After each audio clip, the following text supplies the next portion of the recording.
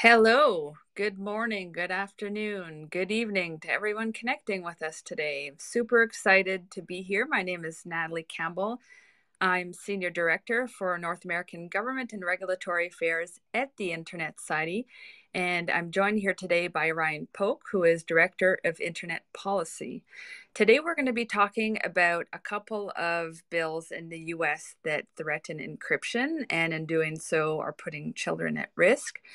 So, first of all, why should people care about encryption, especially people whose, roles are jobs or as parents, people who have responsibilities to keep children safe both online and in real life? Well, encryption essentially is a crucial tool to help keep our lives safe both online and in real life. For anyone who doesn't know what encryption is, it's essentially a way to ensure that our information is kept private and confidential with respect to private messaging, especially with the use of end-to-end encryption. It's a way that, myself as a parent, I can use an end-to-end encrypted app to communicate with my kids and ensure that the only people who have the keys to be able to understand those messages are myself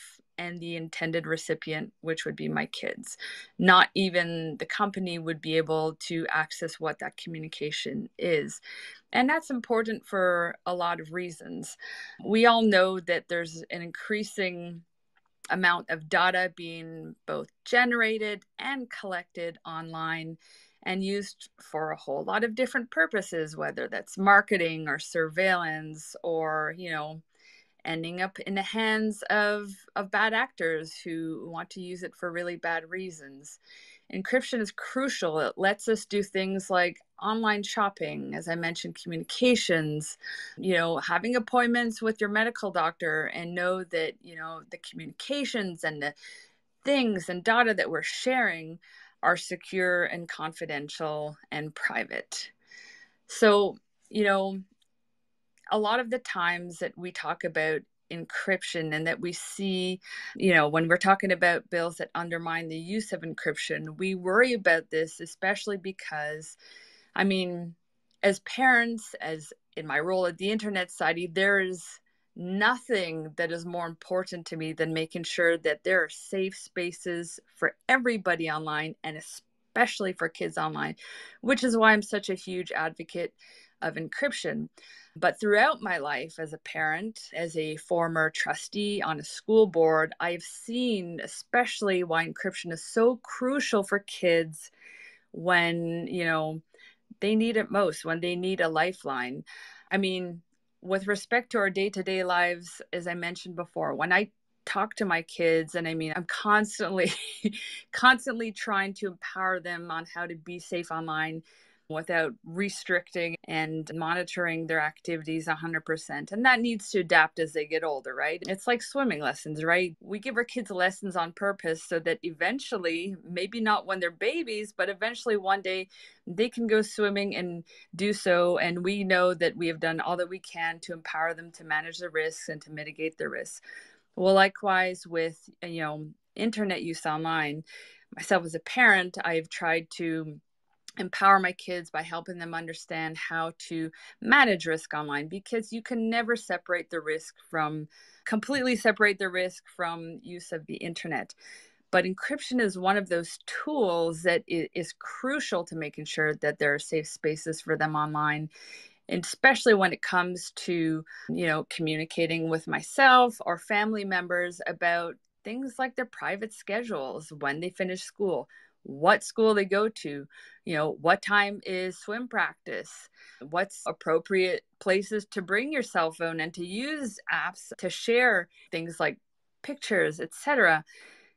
All of this generates data, especially when we're not using end-to-end encryption, and it could be really, really dangerous in the wrong hands. And encryption is one way to help make sure that family communications are private family communications. Another example I mentioned before, I've had the unfortunate but fortunate experience to understand how important end-to-end encryption is keeping kids safe, especially those who are at risk and have been in situations of domestic violence. When I was a school board trustee in a northern community of 3,500 people, there were heightened instances of domestic violence in a town of 3,500. And if you can just imagine how small of a town that is, and what it's like as a parent to ensure that, you keep your kids out of the way of family members that might be those perpetrating the domestic violence, it is really hard in a small town of 3,500 to do that. However, encrypted communications can be an extremely effective tool to coordinate how to get yourself and kids to safety, how to ensure that you're not in a path of abusers, how you can reach out to helplines to make sure that you have escape plans and that you have all the supports that you need to keep yourself and your children out of harm's way. I've seen this firsthand, the difference it can make, especially in small towns, as I said, where it's absolutely critical because it's all too easy for the intimate details of your personal and family lives to fall into the hands of those who will use that information to do harm. And I mean, there's other ways too, right? There are children right now who face persecution just for loving who they love, just for being themselves. And encrypted communications are ways that they can communicate with one another, learn more about themselves, have access to information online to help understand what's happening and explore different issues without fear of being outed or persecuted by whoever it may be that could do so. It's extremely crucial, especially, if we go back to the instance again, if you're living in a small community and there might not be, communities of like-minded folks or otherwise physically in the community, there are ways to reach out to sources of information and people who are like you that are online, and to do so in safe spaces where you can help prevent communications that are being shared from getting into the wrong hands who might want to exploit that information for a variety of reasons. So, I mean, as a parent, I've come across these situations and I've seen firsthand how encrypted communications is so crucial, even for things like sharing medical information, right? We're seeing in the news lately cases where parents that are sharing photos of their children to doctors to help diagnose certain conditions have been flagged as, for nudity. And, there are legitimate reasons to be worried about the spread of child sexual abuse material online, but there are also very important reasons to be able to share, information about your kids with trusted health professionals in a way that does not get into the wrong hands. Especially if we think about during COVID, right? How many of us were privileged enough to be able to have doctor's appointments online, or for our children? Or likewise, if you're living in a small community, like I was up north, and you have very limited in-community sources to mental health professionals, you absolutely rely on encrypted communications to be able to get the help that you need in a private and confidential way.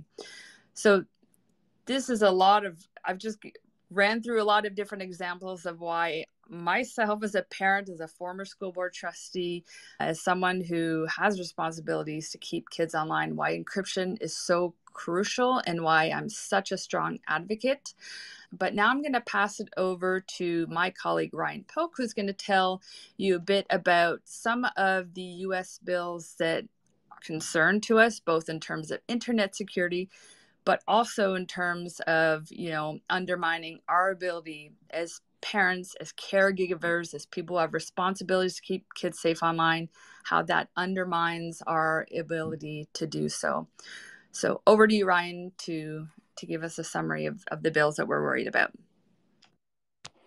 Thanks, Natalie, and thanks for going through all those amazing ways that encryption, especially strong encryption like end-to-end encryption, is important for keeping people and kids safe online.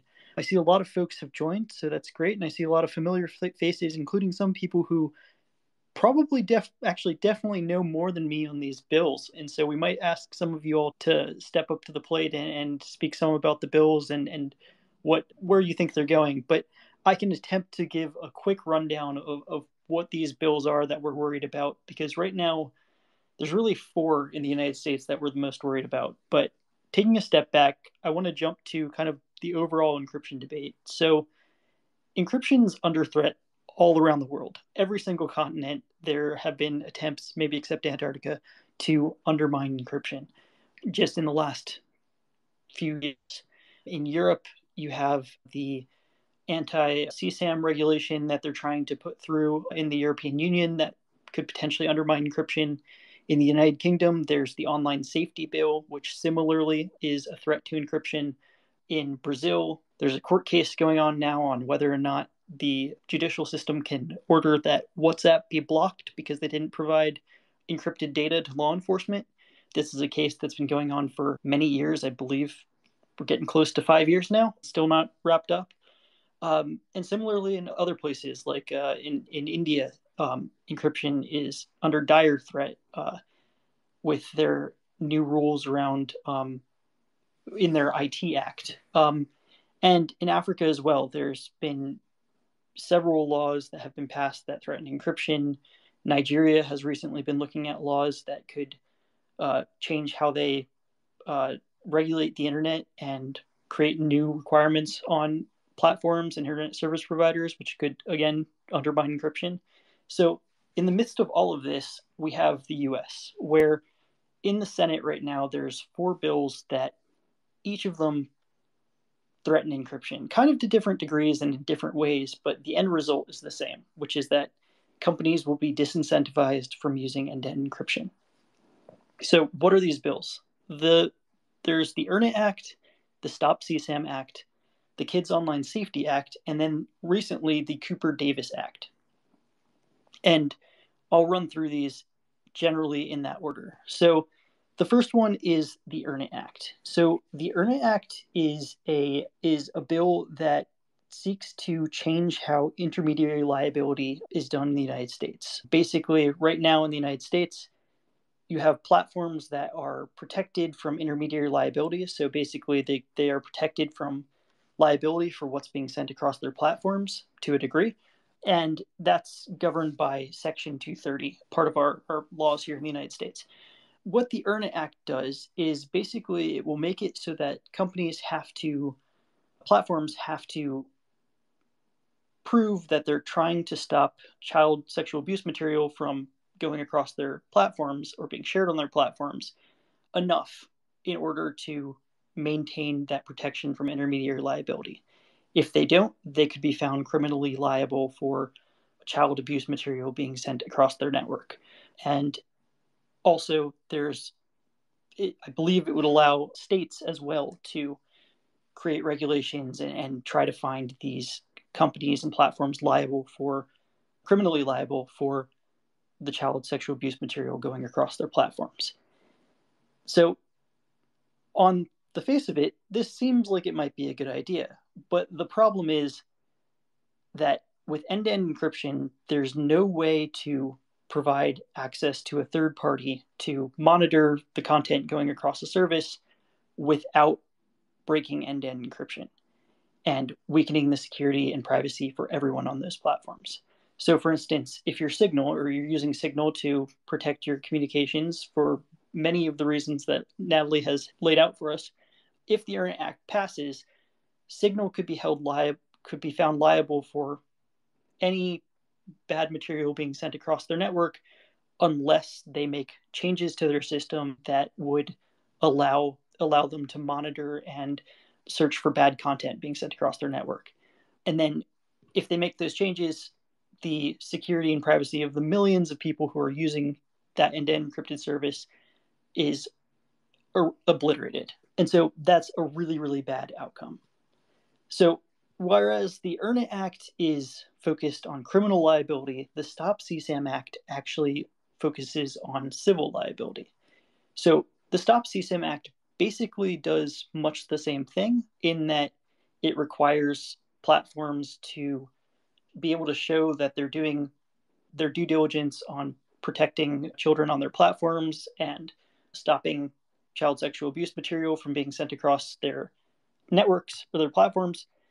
But what it actually does instead, what it does instead of the Earn It Act, is it actually allows victims of child sexual abuse material to sue any platform or any communication service provider who helped facilitate the spread or sharing of that instance of CSAM.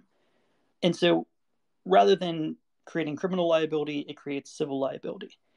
And the problem here is the same as Earn It Act. With an end-to-end encrypted service, you can't actually monitor the content without breaking the encryption that's being used to protect it and leaving everyone, again, at risk and creating an insecure product. You're basically creating a vulnerability that you can't patch. And with the Stop CSAM Act in particular, the way that it's written, this would apply to infrastructure providers as well. So everyone from a network operator to an internet exchange point to the platform that's actually being used, so for instance, Signal, all of these could be sued by victims of child sexual abuse material. And so it creates this huge incentive across the internet system to weaken the security and privacy of all of those systems. And this is particularly dangerous as well for infrastructure providers because infrastructure providers already don't have access to content. More often than not now, when data is sent across the internet, even if it's not end-to-end encrypted, it is encrypted from point to point. And so the average network operator can't actually see the data that's being sent across their network and actually be able to read it and see the content. And so by creating this new incentive to be able to monitor content at every step of the way across the internet, you actually threaten all of the gains that we've had in terms of security and privacy on the internet at the infrastructure layer since 2013. So the Stop CSAM Act, even though it hasn't gotten as much news as the Earn It Act, is incredibly dangerous in terms of what it can do to help break encryption across the internet. So the next one is the Kids Online Safety Act. And perhaps it's not as explicit of a threat as the first two, but basically it's an attempt to try and get platforms to prevent specific harms against children by stopping them from encountering harmful content.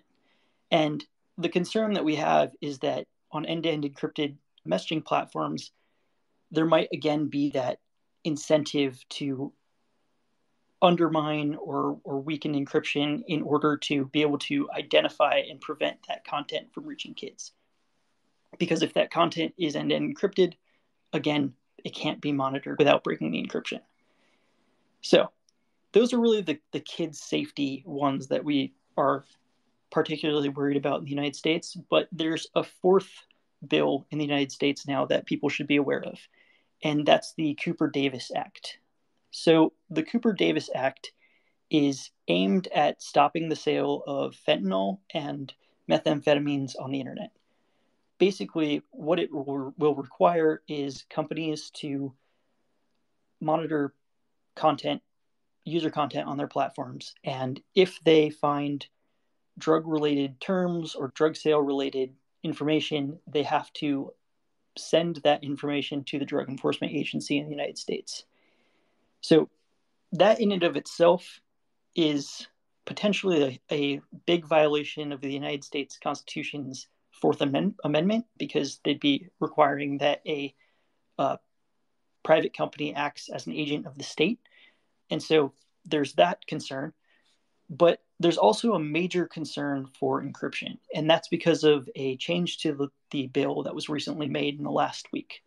The bill now says that companies can be found liable if they are seen as willfully blinding themselves to the content that's being sent across their platforms.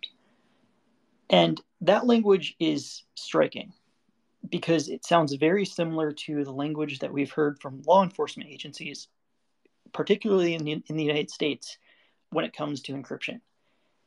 In the United States, the past 5 years, we've heard the same refrain from the Department of Justice, FBI, and others saying that when companies roll out end-to-end encryption, they're blinding law enforcement's ability to stop bad guys. And of course, this is a very insane thing to say, because if they're being blind, they're blind because they're staring at the sun in terms of how much data that they actually can collect as law enforcement and help increase their ability to do investigations, even with end-to-end encryption. But when this language was added to the bill, it became clear that that little piece right there is actually aimed directly at end-to-end encryption. Because what it's saying is that if companies use end-to-end encryption, there could be an argument in court that they are willfully blinding themselves to monitoring for drug content being sent across their network. And then they'd be liable, criminally liable, for that content being sent across their network. So that's a new danger in terms of bills that could weaken encryption in the United States. And for those of you who are listening, I think a few of you are listening from outside of the US. One thing to be aware of is that in the United States, if end-to-end encryption is weakened here and companies are really disincentivized to use end-to-end encryption, that's going to have an impact on the rest of the world. Because if companies weaken their encryption for a big market like the United States or the EU or the UK, it's likely that they weaken it everywhere. That way they're not offering multiple versions of their product. And so if encryption is threatened, especially in big markets where companies just don't leave, then it's a big threat for encryption users everywhere. So where are these bills in the legislative process and kind of what's next? So the Earn It Act, Stop CSAM Act, the Kids Online Safety Act, and most recently the Cooper-Davis Act have all passed out of the Senate Judiciary Committee. This means that they have had some changes to them. The most important thing is that they now have the ability to be introduced on the Senate floor for a vote. So if Chuck Schumer, the Senate Majority Leader, decides to, he can say, hey, let's introduce Earn It Act, Stop CSAM Act, Cooper-Davis Act, or KOSA to the Senate floor for a vote, and then move it closer to becoming a law. Or he could introduce pieces of those bills as well in some sort of package. Our concern is that, especially for things like the Cooper-Davis Act and the Stop CSAM Act, there hasn't been as much pushback, visible pushback against these bills. All of these bills for legislators are very hard to go against because for some legislators, they could be accused of, trying to protect drug dealers or trying to protect pedophiles, etc. And so being able to push back against those bills is very hard for legislators. What we really need to do as a community is make it clear that there's a lot of problems with these bills when it comes to encryption and when it comes to online safety. Because if any of these bills pass, end-to-end encryption is going to be really threatened in the United States. And so making it clear that these bills are politically toxic and damaging, especially to the communities that legislators in the United States care about, especially Democratic legislators care about, is very, very important so that Chuck Schumer, our Senate Majority Leader, doesn't decide that he has enough political capital to pass one of these bills. So we're getting closer to an August recess, so there might be a little bit of time, but our concern is that one of these bills could be fast-tracked and attempted to be pushed through pretty quickly. So I wanted to make sure everyone's aware of it. And also, if folks want to jump in now with things that they're doing, I see we have Fight for the Future on and others who have been leading a lot of advocacy against these threatening bills. I'd love to hear some of your thoughts on these bills and if there are things that I've missed, or if you all have questions more generally in the audience, more questions about the bills or encryption in the United States or encryption threats around the world. please let us know and raise your hand or write it in the chat. But we're all ears.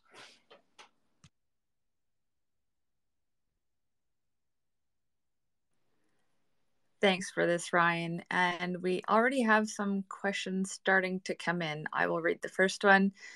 I live in Argentina. Could these encryption bills or efforts to undermine encryption have an effect for encrypted services here? I think you touched on this, Ryan. Do you want to expand a bit on this question? Sure thing. We've luckily not had to have too many examples of this so far, but whenever an anti-encryption bill passes, there's always a question of what happens next. And companies who offer end-to-end encryption services kind of have a choice.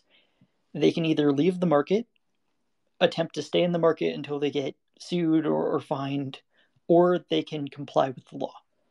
And I think for companies, this calculus changes depending on how big the market is in terms of their customer base, and also how egregious the law is, or how maybe authoritarian the country is. Companies, I think, are disincentivized from creating multiple versions of their product. They don't want to have a US version, a UK version, a European Union version, a Brazilian version, an Argentinian version of their product, because that's really expensive. You have to do support and updates for all of those. And if all of those have fairly big differences in terms of privacy and security, then that could be really, really expensive. And so, one thing that you could see if some of these countries like the United States pass laws like this are some companies making the choice of leaving the market, in which case that might not directly impact the security of you living in Argentina and using these products, but it could make it harder for you to communicate across those products to people in the United States or other countries if they pass laws like this. Also, if one of those companies makes the opposite choice and decides to comply with the law, it's likely that they break encryption for all of their users and not just for American users. And so that's one thing to keep in mind, is that when these laws pass, if these laws pass, I should say, hopefully they won't, here in the United States, or for instance, the online safety bill in the United Kingdom, look to what those companies do. Because I know, for instance, in some places like the United Kingdom, recently WhatsApp said that they wouldn't comply with the online safety bill requirements to break end-to-end encryption. Similarly, Signal said the same at a RightsCon in June of this year. Making sure that you follow what happens to those companies and how they comply or don't comply is really important for your own security, but also just in general of hopefully stopping other countries from making these bad decisions.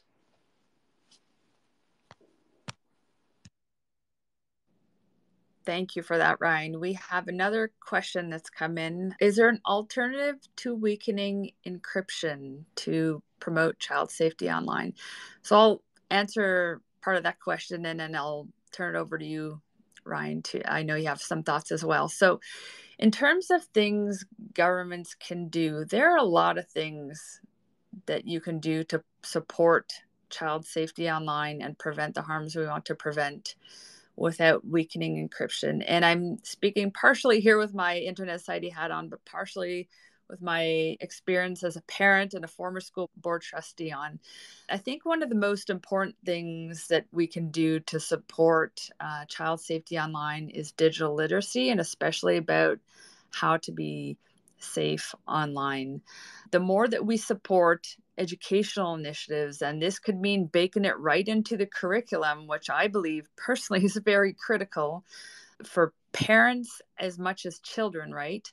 To be able to understand what it is to make use of this wonderful tool that is the internet in a way that is safe, and that, you know, our kids know how to spot the red flags, that they know what red flags even look like, how to report the red flags, who to go to with, you know, things that make you feel uncomfortable or scared.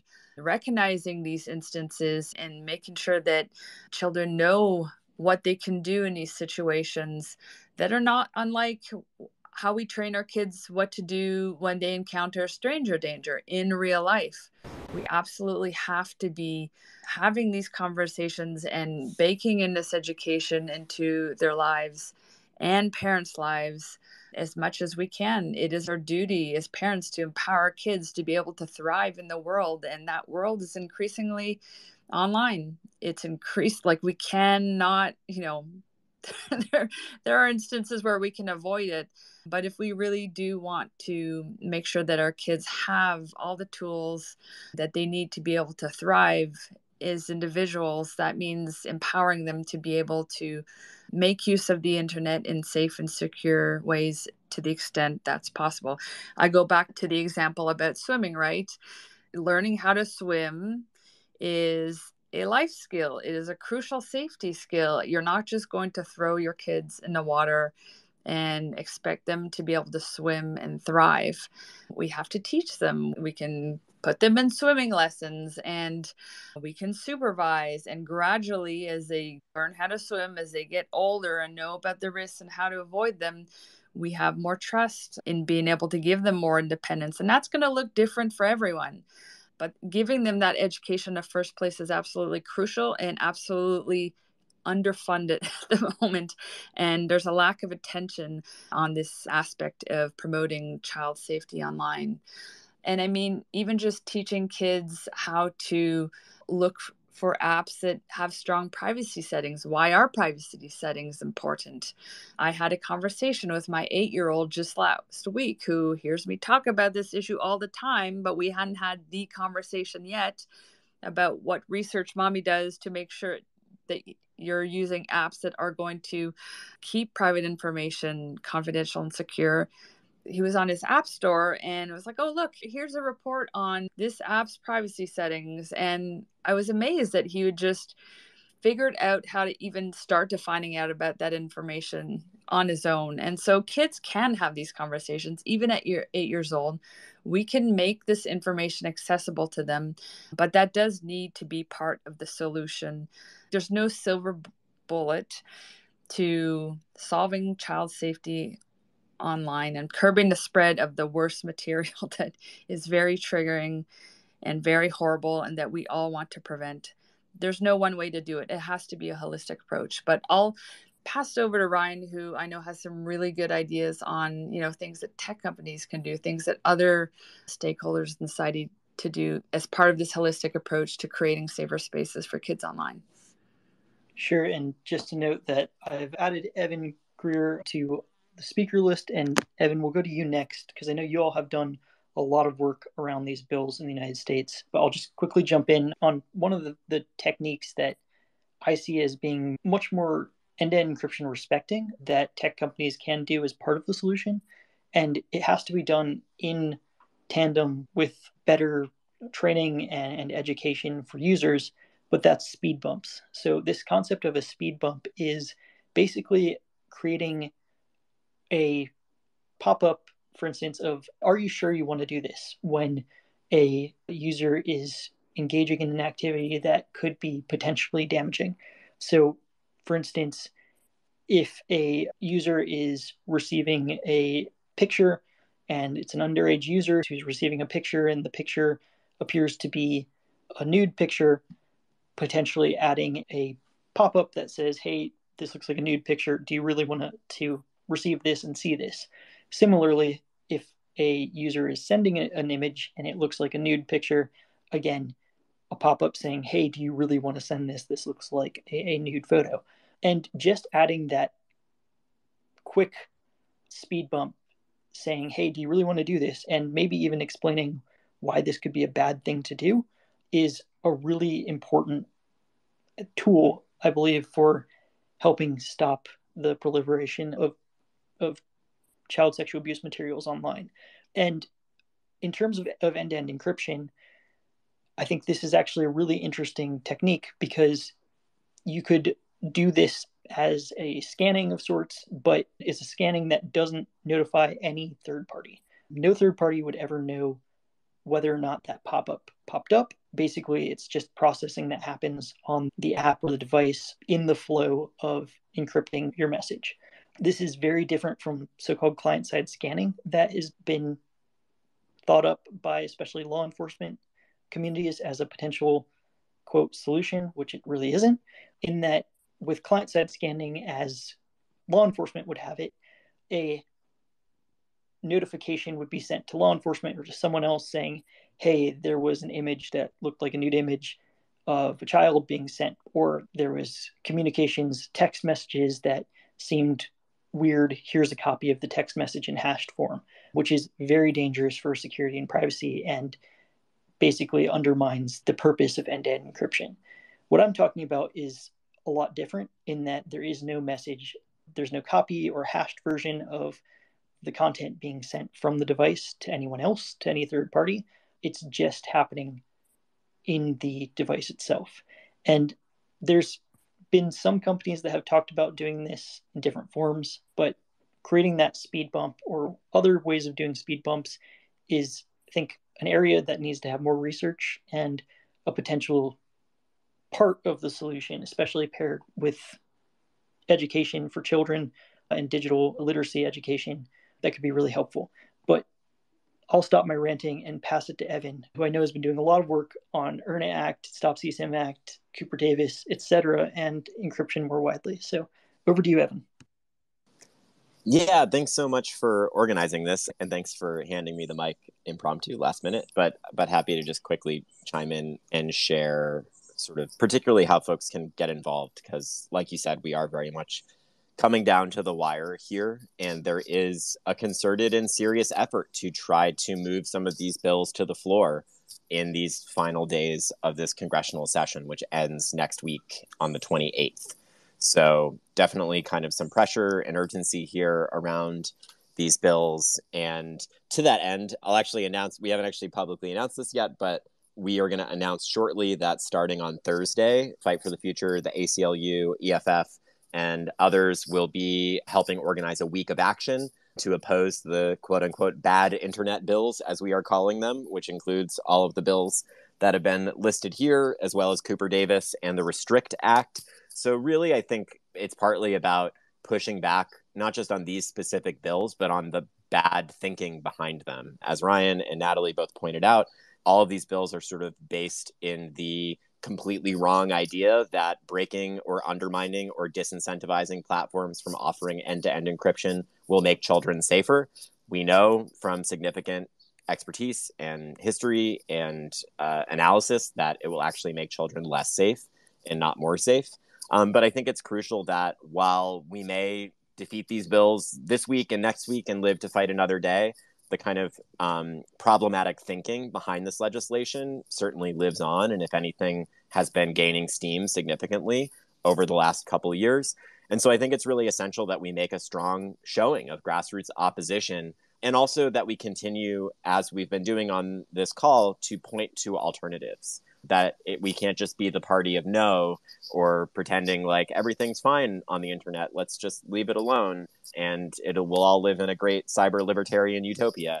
I think, fewer and fewer people believe that. And so it's essential that we, present viable alternatives. So for us at Fight for the Future, we've been even just making strong distinctions that there actually are great internet bills out there that would address some of the types of harms and concerns that folks have raised around big tech platforms, around child exploitation, around data abuse and harvesting, and a wide range of other related issues. We're strong supporters of data privacy legislation. There's antitrust legislation in the US that could do a lot to reduce the power and scope of the largest platforms and create space for better platforms and alternatives to spring up. There's the My Body, My Data Act. There's the Safe Sex Workers Study Act, which would study the failure of SESTA FOSTA and give Congress more information with which they could use to legislate responsibly in this area. And so I think it's really important that we make it clear that it's not okay for the sponsors of bills like KOSA and the ERNIT Act to go around pretending like it's either their bill or the alternative is allowing the status quo to continue. We absolutely need to be fighting for legislation and regulation that makes sense and that will make kids safer rather than less safe.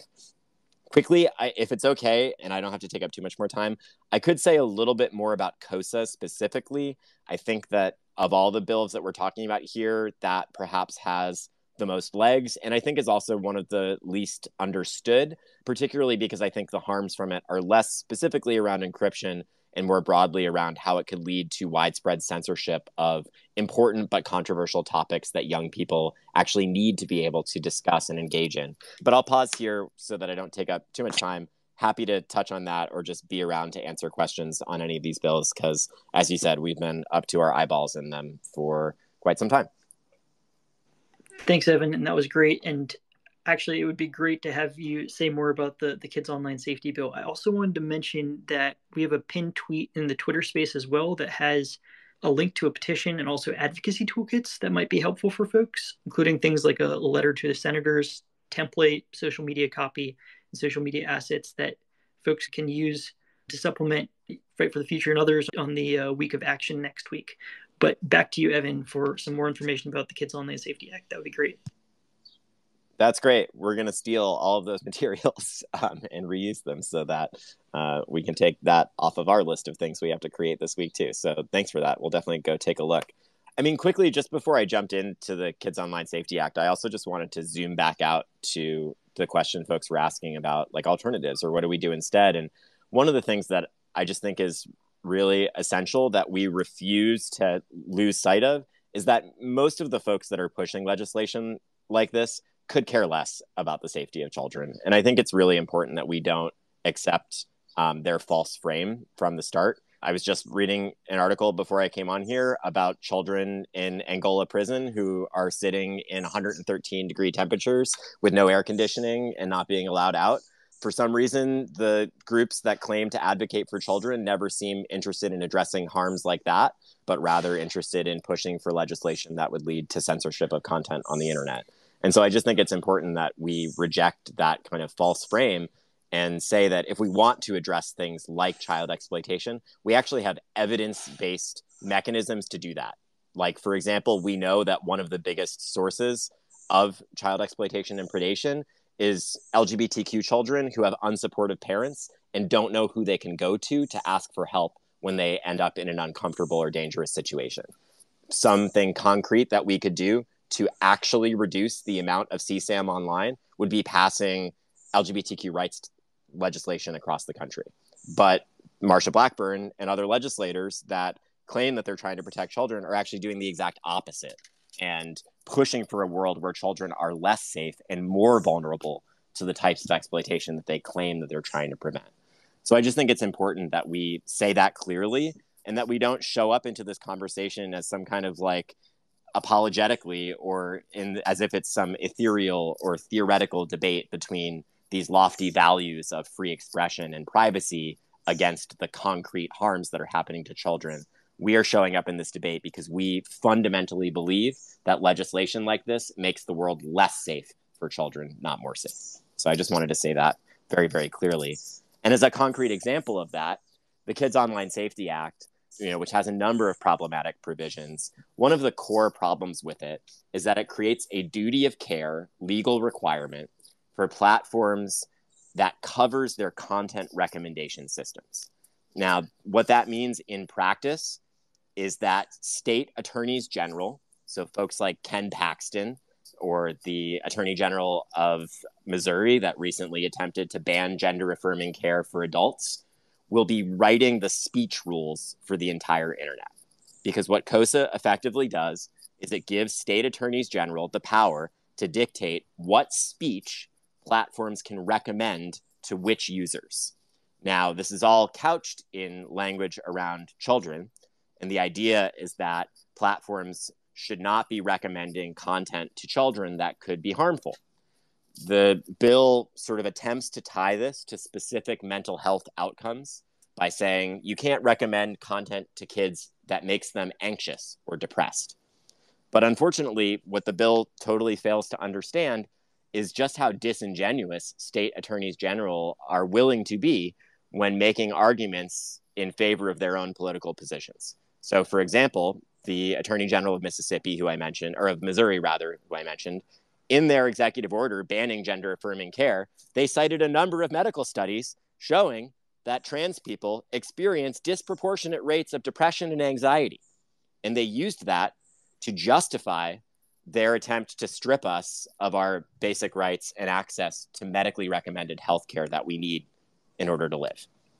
Now, anyone who has been paying attention for more than 2 seconds knows that attorneys general are making similar arguments around content that kids encounter online, and saying that simply encountering a video of a drag queen reading a storybook is going to make kids depressed, or make kids experience gender dysphoria, or make kids experience anxiety or suicidality.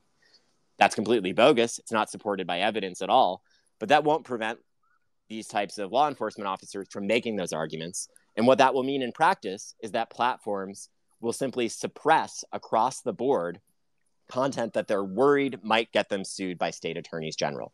And they simply will not recommend it to young people. What that means in practice is that young people will be cut off from life-saving resources and information that they actually need in order to navigate this deeply challenging world that they're growing up in. Now, folks that are pushing KOSA envision, for example, that this will mean that Instagram will stop recommending extreme dieting videos to young girls and instead recommend them positive or helpful videos. That is a complete misunderstanding of both how the law would function and how platforms will react when subjected to this kind of liability. And we actually know very well how they will react, because we can look at SESTA FOSTA, the last major change to platforms' liability and obligations related to user-generated content. And what we know is that platforms suppressed content across the board rather than trying to make difficult determinations between, could this content be seen as promoting sex trafficking, or is this just an important video by a sex worker for other sex workers, giving them information that they might need to keep themselves safe? We're not going to try to make that determination. We're just going to censor both videos. The same will be true under KOSA, where a company like Instagram or YouTube are not going to make a determination between whether a video is promoting eating disorders or has useful information for young people grappling with eating disorders and how they might find support or help. Instead, they'll simply suppress content related to this important but controversial topic for young people across the board. That doesn't make young people safer. In fact, it makes them less safe by cutting them off, as I said, from life-saving information and resources that they need. There's plenty more to say here, but I think the thing to understand with KOSA is that it fundamentally gives state attorneys general the power to dictate what young people can see on the internet. And these are some of the worst people in the country that we're talking about. And we know exactly what they will do with that power, because they are showing us right now with what they're trying to do with the power that they already have. So I'll pause there. That's my rant on KOSA. Happy to answer any questions about that bill or any of these other bills, or for how folks can get engaged in the week of action that we're organizing. My colleague Sarah, who's doing a lot of the organizing around that, I think is also here. So Sarah, if you have anything, feel free to ask for the mic. And otherwise, I'll pass it back to Ryan and Natalie. And thanks so much for inviting me up. I'm sorry if I went on and on. No, that was awesome. That's great information. And I think you really drive home the point that the dangers of these sorts of bills, and especially with the way that gender affirming care has been crazily tied to child abuse in the US, there's a sinister element of that now that gets pulled into these bills that is terrifying. So I think we're getting close to the end here, and I'll pass it to Natalie. But I just wanted to note that if people have questions, feel free to reach out to me on Twitter or reach out to me over email. I'm at polk@isoc.org. And it would be great also if Evan, you or Sarah could post a link to your week of action in the chat for folks to see. But back to you, Natalie. Thanks, Ryan. And thank you so much, Evan, for sharing that important information, and, much love and respect for the advocacy that yourself and your organization is doing on these really crucial issues. As you mentioned, this is a critical time, and the time to act is now, to make sure that there are safe spaces for everyone online, because the internet is for everyone. That's a very core part of the Internet Society's mission. So as we wrap up, I just wanted to remind folks about the note we made before. What can we as individuals do to stop these threats to encryption? Evan just gave a great list of resources and mentioned the Action Week. Please do go and check that out and participate as much as you're able to. Ryan mentioned that we have a pinned link to a blog post that the Internet Society wrote that has more information about how these bills put children at risk and what you can do about it, whether it's contacting your policymakers, signing our petition, joining the Global Encryption Coalition as a friend, or encouraging your organization to join. These are all things that we should be doing right now to help stop these threats to encryption. And with that, I think that we have a wrap. As Ryan said, please don't hesitate to reach out to us. If you have any further questions, reach out to others. We have some really great folks in attendance here who are doing really excellent advocacy on these issues. But the time to act is now, and I can't talk about that sense of urgency. I can't underline that enough. The time to act is now, and I really do appreciate everyone showing up. Feel free to reach out. Let's save encryption and let's save safe spaces for everyone online. Thanks so much, everyone.